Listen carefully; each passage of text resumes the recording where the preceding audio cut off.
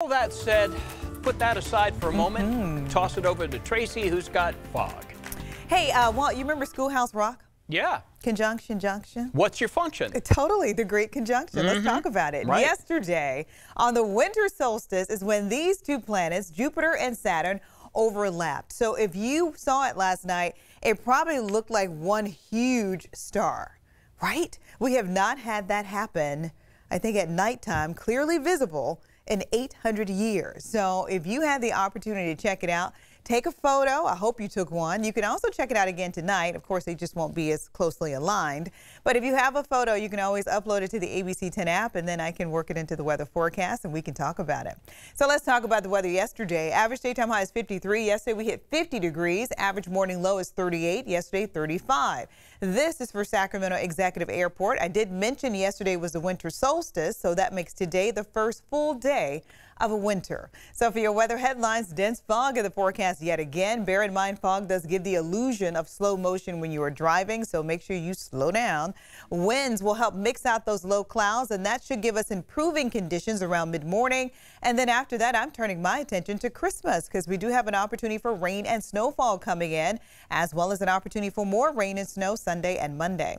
Here's a look at current visibility concerns, and you can see why I am concerned. 1 mile visibility in Sacramento, 0 in Marysville, 0 in Fairfield. With the low visibility, it can definitely kind of hamper things for the morning.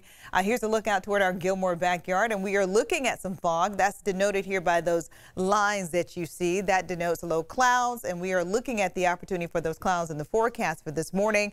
Temperature's not moving so much because of the clouds, so we're looking at the lower 40s. We've kind of been stuck in that same ballpark for the past couple of hours. And as we move out with your satellite and your radar, a few sprinkles and a few flurries came in through parts of the higher terrain early this morning. Compliments of this cold front right here. But I like this cold front. This cold front is going to clear out those morning clouds, and it's also going to have some northerly winds kind of diving back behind it. Northerly winds tend to be drier and warmer, so today's afternoon high should be about 10 degrees higher than what you enjoyed yesterday. Here's a look at our satellite and our radar. I mentioned the opportunity for rain. Let's take a look at it. Clouds increasing on Christmas Eve with the opportunity for showers coming in midday Friday through Friday night, and even a few leftover showers in the forecast Saturday when you're heading out there to exchange all those wonderful gifts you loved, but not so much.